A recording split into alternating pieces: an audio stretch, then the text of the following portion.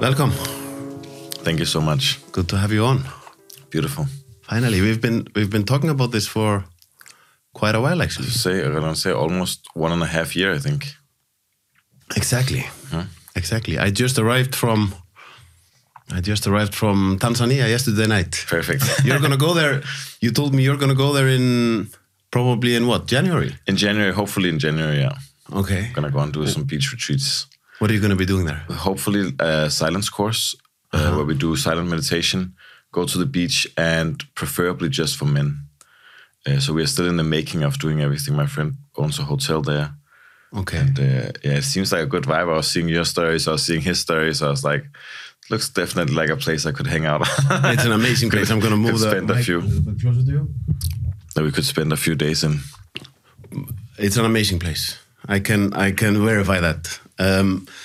You say men's retreat. We're going to talk about your story. You have a pretty crazy story and crazy Sure. past and all that. And I read your book, Gangsters and Gurus.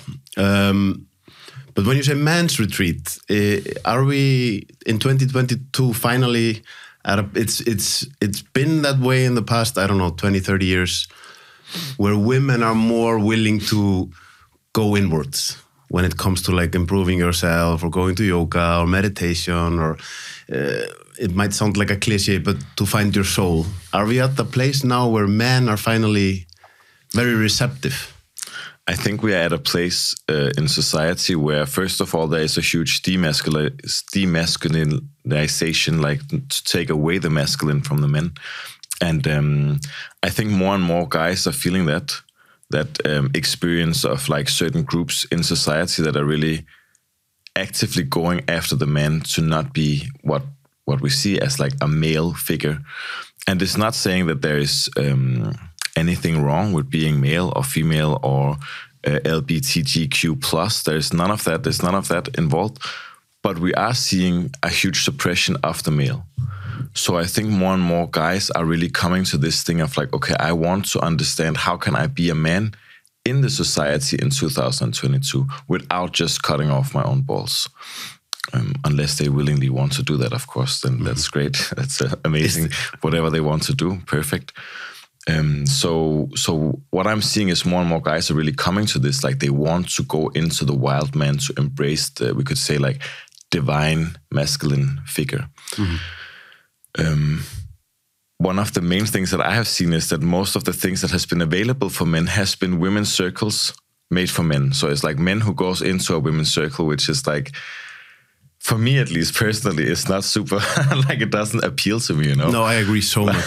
I agree like so when much. I hang out with my brothers, I want to like chop wood and I want to eat a steak and I want to, I don't know, like whatever, like crawl a tree, jump in the ocean, do these like more wild things. And that is basically lacking, and there is a huge need for it for us to step up, I feel, because when the men rises up, of course, the women will also automatically rise up stronger. So creating more unified field where there is, like you say, more balance. We have seen the women really exploring, really embodying their femininity, which is beautiful and amazing. And it seems like the men, we are a little bit left behind on the big scale, at least. I know you. I know you're coming from a really good place. And for me, like people in general, but especially males in 2022, we have gotten so out of touch with, we are animals. For sure. We are working all day in computers. We are staying inside. We are eating food that we are not designed to eat. All these things. But there is this animal within us, and we need to embrace it. And I think, at least for me, if a big part of my journey to heal myself is realizing that, like maybe if I want to meditate, for example, I need to go out and run for 30 minutes first. I need to punch a bag. So I need to sit down and then I can actually get something out of the meditation. Exactly. And that's like one of the main problems, right? Like for some people it works, but for most people it doesn't work to just say, okay, let's sit down. We're going to practice mindfulness. And then you sit down for 30 minutes and the mind is like full of thoughts. But then the second, like you say, you add in running, or you add in ocean swimming, or you add in cold tubs, or you add in like whatever it is you add in that really gets you into the body, boom, then you can sit. then you can go in. You talked about addiction, drugs, crimes. We are going to talk about that. I'm going to talk about your story. But I want to elaborate a little bit more on the masculinity thing we were talking about in the beginning. Because we were talking about Iceland. Do you think you travel all over? I travel all over. My view is that the masculinity is really, really suppressed in Iceland. Would you agree? I would say all over the world. All over the world. But in the north, like specifically Northern Europe, Denmark, Iceland, Sweden, it's become almost a taboo to be men. So yes, for sure, super suppressed. Where are you coming from? Where is Nicolai coming from? Like what was your... The background. The background. I mean, to say it how it is, you know, I came from the gutter, I came from the streets, and there will always be part of you that comes from there, you know, like that will never go away, like that part. That's also why I'm happy to just speak about topics openly, because I know like whatever anyone is going to write on a blog or on a, like, it doesn't matter for me. I don't really care about their opinion anyway, and I have already went through all the trials that I could go through. But like I said, I came from a good family. Like we didn't have a lot of money, didn't have a lot of like material goods, but we had a quite safe upbringing. We were in the most rough area of Copenhagen, because it was obviously the cheapest area at the time. And at like 8 years old was the first time I really encountered death. So I had an experience where my best friend died, got hit by a car. And again, talking about like structures that doesn't really work in the West, going into school with those kind of questions. What happens after you die? What happens to the soul? It wasn't met in that system. Only thing that was met there was like, oh, Nicolai probably has ADHD or ADD. I think it was called something else at the time. I don't know what the English name is, but it was before the ADHD kind of label became like a famous label. They gave another one similar to that. And I remember feeling this feeling of like, fuck you guys, like you clearly don't understand me. I'm obviously super sad. My best friend is being hit by a car, dies on the way to come and meet me. And no one was holding the space for that to talk about the trauma. No one was answering the questions, what does happen to the soul?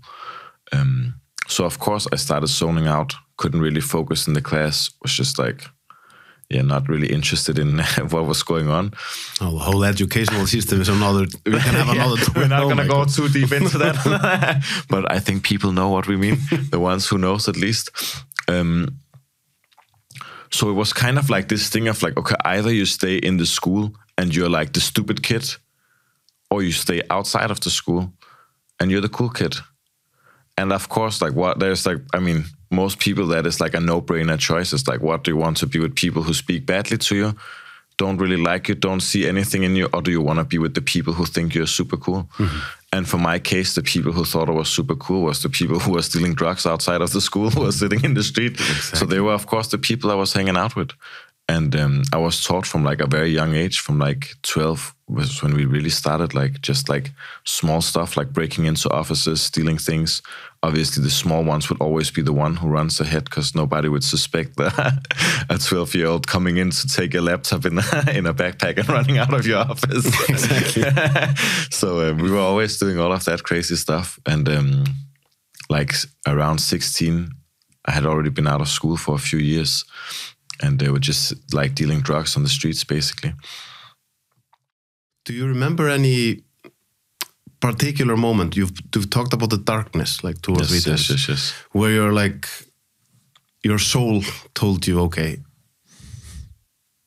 now I want out. This is too much. Yeah, I was actually sharing a story a few days ago. It was just fun because like anyone who knows me and has ever known me, no matter where I have been, if it's been like in my white clothes, I'm always really like, I always really think about how I look.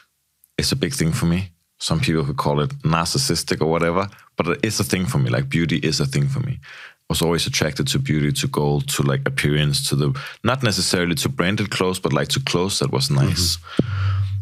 And there was one morning where I woke up in a flat, and I was with some of my brothers at the time. We had been partying, like we were partying all the time, basically. And I woke up in this sofa, and I remember I sat up, and it was like a crack house, right? Like a junkie crack house. And I stood up and I looked at my homies who were like in all their nice designer clothes, completely fucked. Just like, and these like dirty mattresses and like semi-broken sofas, like disgusting, right? And I remember I stood there and I had that feeling of like, I never, ever, ever, ever want to be here again. And that was actually the first step for me to start going out. Was like that feeling of like, fuck, it's so disgusting. Like you had people who were injecting themselves. It was like, it was a crack house, right? And that feeling of like, whoa. So I'm always making a joke with it that like my obsession with beauty kind of helped me out, you know, because it was like, wow, I don't want to be associated with that.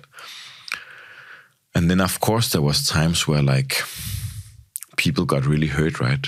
And of course that is always, and I think for anyone, no matter how tough people try to play when you are, because you have to also keep a certain facade in that game, but there's always that feeling inside of like, fuck, I actually hurt another person's soul, right? Like I did hurt someone. Like was there something that you did that was maybe nagging you for a long time? Many things. Many things. Beating up people, beating up girls, beating up guys, like all kind of stuff. Of course, there was, to say it how it is, like that was my main motivation to do the work in the prisons in the first time. How do you, once you're out of this game and you start to connect with yourself again, because when you're full on in the crimes and you're taking drugs, you're disconnected. Disconnected, for sure. When you start to connect and you start to have flashbacks of horrible things you have done yourself, how do you make amends? Or how do you think, amends. Okay, what can I do to... Some of the things you can never... Like some of the people I can never go and speak to. And Why? Think because it's like... It would do more damage for me to go and meet them than not. True. But once you go into that unconditional love, it's like, oh, I really love myself, so I can love you also for who you are and accept you. And the interesting thing is to start to realize where you think other people are rejecting your shadows, but when you look at it really deeply, no, I'm rejecting myself. Yes. I'm rejecting myself here. And the most recent thing for me is I've done a lot of work on myself. When I see a behavior pattern where I cannot say, yeah, I used to do this. I'm like, no, I did it yesterday. Right. And I'm like, there's such a big part of me that's like, I'm rejecting myself so harshly, but then you see, okay, that's why this behavioral pattern is continuing.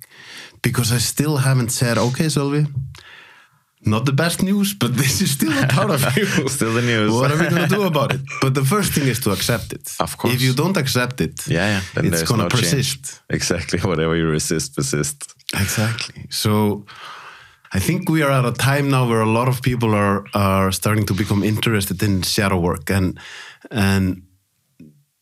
the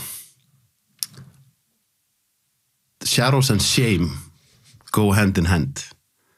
The shadows that you haven't looked into are the things that you carry shame about. I would say for a lot of people in Iceland, it's about sex. No, for sure. For guys, it's about pornography, things that you haven't been proud of when you're horny or whatever. And for women, it's about... I slept with someone, I shouldn't have done it, and they are slut-shaming themselves also. Yeah, of course. It's not about always other people slut-shaming. No. It's the whole spectrum. Do you think this is another theory that's coming out of my ass? It might be wrong. When we are here next to the North Pole, we are always fully clothed, it's dark, the weather is bad. I've been in Colombia. Yes. Tanzania, like we have half-naked people walking around. There isn't the same shame about sex, except for when there's a lot of religion. Right. Like for example, now in Zanzibar, there's a lot of Muslim people, and they still carry very traditional. They are very religious. But in Latin America, for example, there is no shame around sex usually. Like what the hell? But that is what happened, right? I think like one is like the most fucked up things, to say it how it is, like about religion is like, okay, we make war the holy act, like holy war becomes a thing, and then sex become unholy. And it's like, it's all twisted, like it's all messed up. It's like sex is the holy act. Like that is the most holy interaction we can have. It's like literally where we are birthed from that act, right? And then a war should be like the unholy act, if you could say. Like that should be the one that we avoid, right? But then the majority of all the religious communities is a great topic also to get unpopular on. But like the majority of the religious communities, they are looking at war as like, that is the thing to do. Like, yeah, we should be in a war. We should have holy war to defend our God, to defend our religion.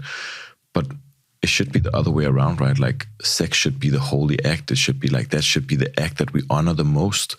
And pornography is fucked up, of course, especially if you don't know that it's not real.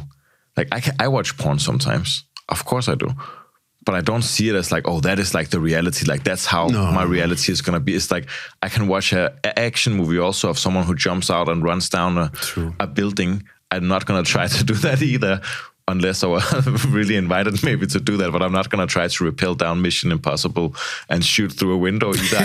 I can see that is a great movie. It's entertainment. So I think that is what it has to change. Like you say, it's like we change into the holiness of the act, and then it doesn't matter if you have had sex with one person or 1,000 people if you do it consciously, like if it is a conscious connection.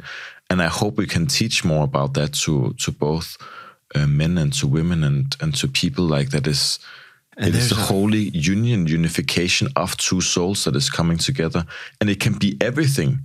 Like it can be rough, it can be soft, it can be bondage, it could be anything, as long as there is consent and connection. Exactly.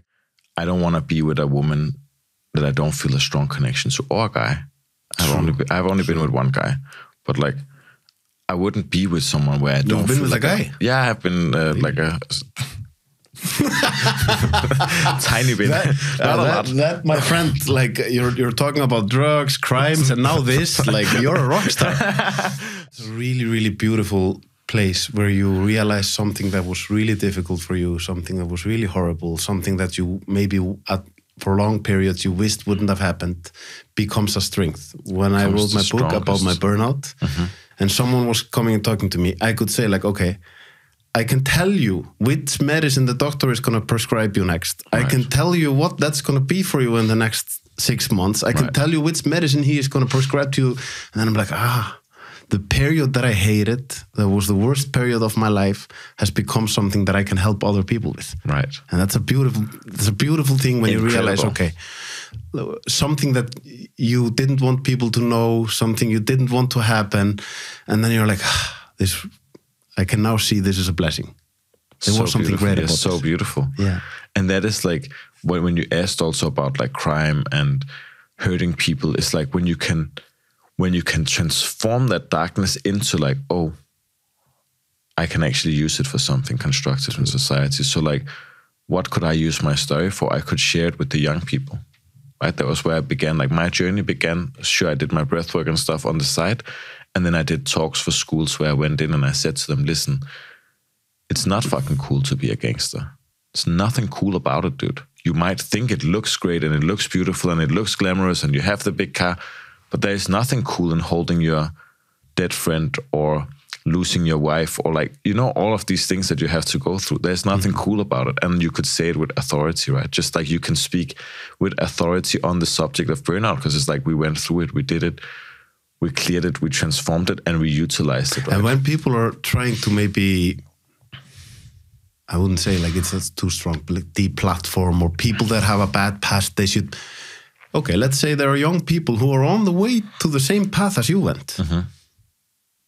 The people they are going to listen to are people like you. Of course. Because you understand them. And they are like, oh, okay, this guy finally is someone who understands me here. Right. So the people that have gone through horrible things and are willing to, and have healed themselves and are willing to help, they are really important in our society. Of course. So important. It's like, yeah, you said it. It's like this whole thing of like cancellation and deplatforming. And it's like, it's such a childish move also, right? Because it's like, okay, we're just going to like push everyone out. And then like, this is our thing again. And that's like exactly what we see in mainstream media already. Yeah. Like then it's like this one information source, one reality that is coming in. And it's like, no, why not have all the different realities? Þessi þáttur áskriftaþáttur. Inni á sölvi.tryggva.is fá áskrifundur aðgengi að öllum útgefnum þáttum, aukaefni og nýjum þætti í hverri viku.